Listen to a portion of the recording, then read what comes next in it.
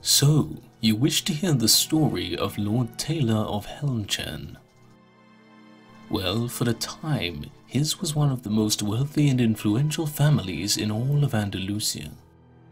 So wealthy, in fact, that they constructed a great manor overlooking the western border of Dark Oak, a manor that rivaled even the Palace of Cyrenica in size.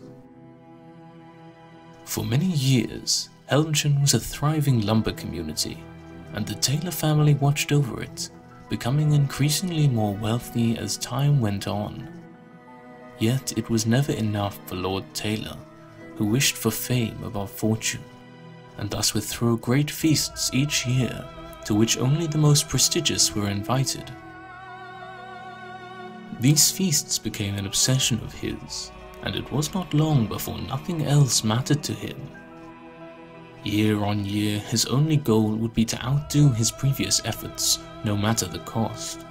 He would lock himself away for days on end, thinking only of new ways to entertain his guests. And when the feast came around, it was difficult to say if he truly even enjoyed the festivities himself. But it did not matter.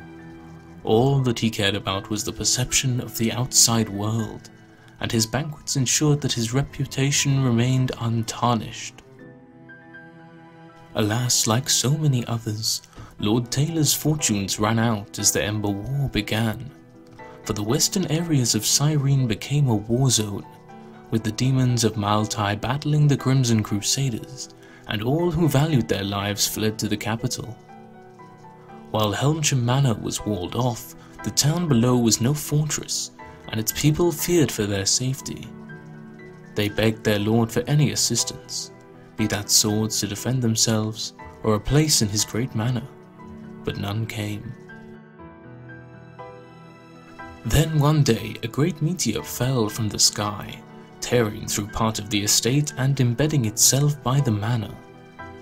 From this rock spewed forth all manner of demons, seemingly limitless in number. And yet it was not these creatures that interested the estate lord, but the rock from which they emerged. Such an object could surely provide unlimited energy, and with that energy would come more wealth and more power, a prospect far too tempting for the selfish lord to ignore. While the demons slaughtered the townsfolk of Helmchen, Lord Taylor set about preparing another grand feast, at which he would display a chunk of this rare and beautiful rock as his prized possession. Yet with the war raging on, and many of the townsfolk dead, there were no farm animals to slaughter for this banquet. In a fit of insanity, the crazed lord decided that if there were no animals to eat, humans would suffice. He opened his manor gates, and in their desperation, the remaining men and women flocked to him, only to be imprisoned and slaughtered like cattle. Little did Lord Taylor know that among his captives was a witch from the nearby monastery who had come to Helmchen seeking an escape from the bloodshed.